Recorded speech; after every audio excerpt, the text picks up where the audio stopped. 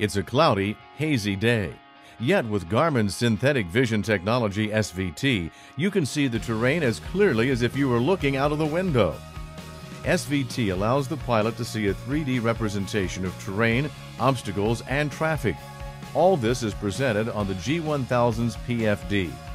SVT seamlessly integrates with Garmin's G1000 avionics suite, so you can, under any situation, have a complete situational awareness of your surroundings, even in the dark. This system features a display of synthetic terrain and flight hazards, including traffic and obstacles, as well as a flight path marker and highway in the sky technology. These are only some of the things that this system provides. The 3D terrain presentation is almost as real as directly looking at a ground feature. Hills and valleys, rivers and lakes take on a more realistic quality. Hills and mountains loom larger on the PFD as you get closer to them. As a matter of fact, both obstacles and traffic become larger as they get closer to your aircraft. That's a much more realistic presentation than a static symbol. If you want to go to a certain point on the PFD, like a nearby airport, just put the gun sight, the green circular flight path marker, on your target and you'll get there as indicated. This feature is also called a velocity vector and will accurately predict your airplane's path.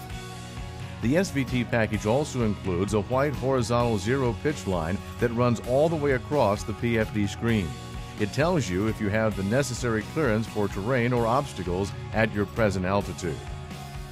One of the really neat features is termed the highway in the sky, boxes that guide you to any point on your flight.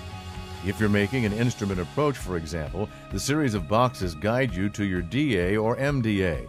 Again, just keep the circular flight path marker on the center of the next box and you can't miss. If the PFD seems too cluttered with the addition of the boxes, just turn them off.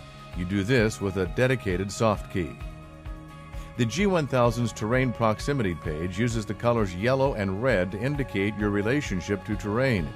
Yellow indicates that the terrain is less than 1,000 feet below your aircraft. Red indicates less than 100 feet. SVT uses these colors in the same way. The SVT software will project grid lines on the terrain to help improve distance perception. Also notice that the SVT software projects an enlarged inverted V for attitude awareness, which replaces the smaller inverted V on the standard G1000 PFD. Airports with their runways start to come into view around 8 miles out. The runway numbers become visible at about 2 miles. SVT highlights and enhances the runway and its environment for greater clarity and realism. If you already have an airplane with the G1000 system, you can upgrade to SVT by having the new software loaded into your present system. It only takes a moment to do, and there is no additional hardware to purchase. Obstacle data is updated every 30 days, the terrain data every year.